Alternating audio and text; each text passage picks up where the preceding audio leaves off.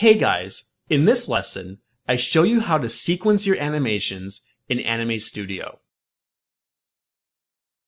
The sequencer in Anime Studio is yet another way to look at the timeline of our project.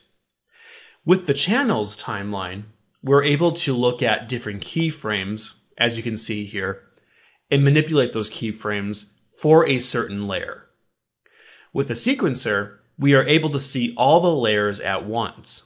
And with that, we can move the layers around and dictate when we want our animations to start on the timeline in a more broader sense. We can also control when the graphics will appear on the timeline using some visible options that we can turn on and off. And finally, it's useful for controlling audio, for placing your audio down, especially if you're trying to sync out a mouth or if you want a piece of audio to appear right at a certain time. So what I would like you to do is open up a project file if you have one available to you, or if you want to, you can create some graphics for this project. You could just make a new project and just create some simple graphics. It doesn't really matter what they are, circles, squares. Or better yet, if you have an audio file to import to, you can do that as well to follow along with this tutorial. So once you have laid out your project as I have specified, I want you to click on the Sequencer tab located on your timeline. Here, you'll be presented with a new looking timeline. And as I said, you have access to all of your layers that are currently on your timeline. And you'll notice, for instance, with my Benix side bone layer, if I click the arrow on the layers window, you'll see that all those layers underneath also appear in the sequencer.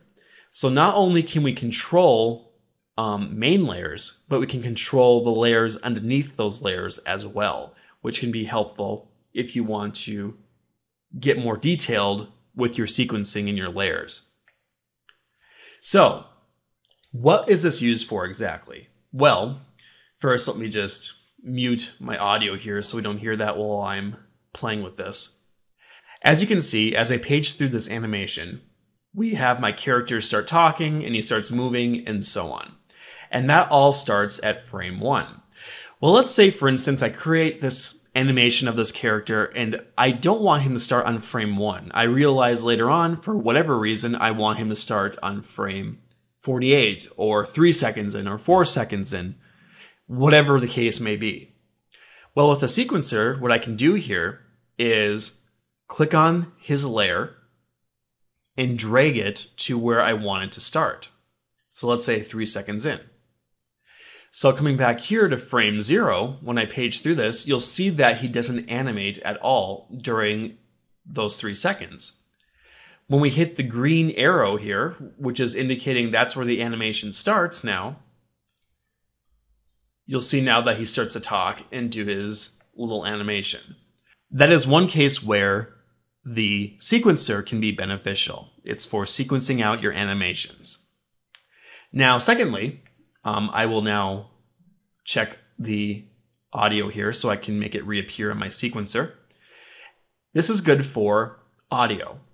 As you can see here, I have my audio file, and the audio file starts on frame 12. Because I pushed the character animation up now 3 seconds, as I did on the sequencer here, his animation doesn't start until that point, the audio for the mouth isn't going to sync up because I moved that sequence forward. Well, with the sequencer, we can also push our audio forward or backward. So, what I can do here now is, well, just to demonstrate first, so as you can see, the voice is going before he talks. Well, what I can do now is I can just click and drag this up to where the animation now starts, which is right there. So now, when I page through this, you can see now that the voice is synced to the mouth. And so again, this is useful for audio if you need to sync up your mouths, or if you need an audio or a video to appear at a certain point on the timeline. Now, the last thing I'll show you is how to make your objects appear and disappear with the sequencer. This is useful if you want a character, let's say for instance, to walk off the side of the screen and you're done with him. You could simply make him invisible. Or let's say you're doing some text. You want text to pop in and out of your cartoon. This would also have a use for that. And of course, there are other uses for this option, but those are just some examples to kind of get you started on thinking about what you could do with it. Now, I will point out that if you do this, you need to be within the sequence. For instance, I'm going to use the Venic side bone layer for this demonstration, but if I did this before frame 72, since the sequence starts on frame 72, you wouldn't see this take place. So what I will do here is page forward a bit to about frame 90. Let's say on frame 90, I want this layer to disappear from the screen. What I can do is, with that layer selected, come over here to the Layer Settings button. Then, under Compositing Effects, choose Visible and deselect it. And click OK. What you'll notice now is the layer disappears, but if we page back one frame, you'll see that it's still there. So basically what we have here is, and you can see it right in the sequence, we have the layer and it just drops off at a certain point right here. So what we can do is, let's say at about frame 108, we want to bring it back. Well, we simply go back to that option, click Visible, and click OK. And you'll see now that the character reappears. So we have that gap in the timeline. It doesn't delete the asset entirely, it just hides it. So again, this could be useful for text popping in and out, or if you want a character to not be visible for a certain amount of time, but you want him to reappear later on, this could be useful for that. Anyway, it's time to wrap up this lesson. The sequencer is great, especially if you are trying to manage a bunch of layers at once. I have a bunch of animations.